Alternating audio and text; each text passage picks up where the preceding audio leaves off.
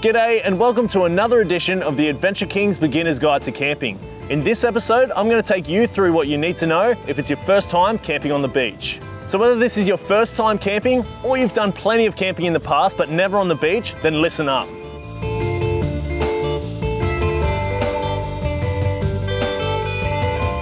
Driving on soft sand can be a challenge at the best of times, and if you're not used to it or if you don't do things properly, there's a good chance you'll end up stuck. So the first thing you need to remember is to drop your tyre pressures. This spreads your tyre footprint out and increases the surface area, hopefully meaning you glide over the sand rather than chew down into it. I normally air my tyres down to about 15 psi depending on how soft the beach is, but don't be afraid to go a little bit lower if it's too soft. And if you're towing a trailer, make sure you air down the trailer tyres too, so it doesn't act like an anchor digging into the sand behind you. Next, make sure that you're actually in four-wheel drive. And if you've got an older four-wheel drive, make sure you've locked your hubs in. Also, you should definitely pack a recovery kit, and in particular, a shovel or some recovery tracks. With a shovel on hand, there's not really that much you can't get out of. And having a snatch strap on hand means that if you do get stuck, you can get moving again in minutes. But on that note, make sure you don't chuck your entire shed in the back of your four-wheel drive, because packing too much gear is the quickest way to end up bogged on the beach. And finally, do some research on the beach you're planning to hit. In particular, check if there's any areas that you should avoid and double check your tide times, because there's nothing worse than stressing trying to get from one end of the beach to the other, especially when the tide's coming up.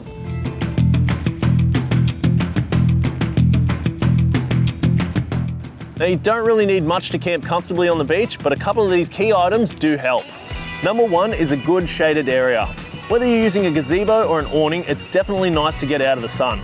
Second is a mosquito net. When the sun's going down, if the flies and the midges come out, you'll love the fact that you can get away from them. A mesh floor is also nice to keep your campsite clean and makes a big difference in getting the sand off your feet before you get into bed. No one likes sand in their sleeping bag night after night, and another great way to keep your sleeping setup clean is with a small dustpan and broom.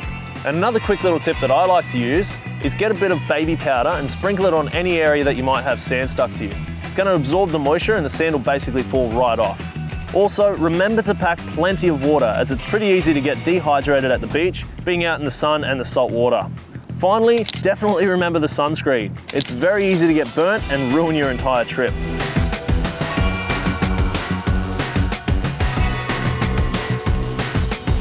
So when you're picking a spot to camp on the beach, you really need to be aware of the conditions and in particular the prevailing wind. If the wind does pick up, you're going to want to be behind some sort of a windbreak, so you can use your vehicle or even the terrain to shield you from the wind. Whether you're on the east or the west coast, the wind is generally going to be coming from the ocean, but you do get the occasional southerly as well. And speaking of wind, make sure you actually peg everything down properly, even if it's on a nice calm day. Make sure you're actually getting them down into the hard packed sand so they're anchored properly. Or another option is to use a couple of sandbags. Finally, be sure that you camped well above the high tide mark.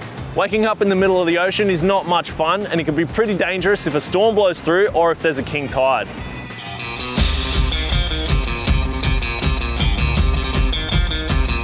Just like any campsite, you need to take all of your rubbish with you. Don't leave it laying around for animals to choke on, for council workers or other campers to deal with. If you're the sort of grub that leaves all your rubbish behind for someone else to deal with after you're done camping, you're the reason why beautiful spots just like this get shut down every single year. Before you head to bed, make sure you clean up all your food scraps, because you don't want to attract animals into your campsite. Final couple things you need to be aware of is one, be very careful with glass, because once it's broken on sand, you'll never be able to pick up all of it. And secondly, if you have a fire, make sure you put it out properly with water rather than bury it with sand. The hot coals underneath the stand could stay hot for hours, if not days after you've already left camp, and it could cause serious injury or even a bushfire. There you go, there's a couple of tips that you can keep in mind for your next beach camping trip.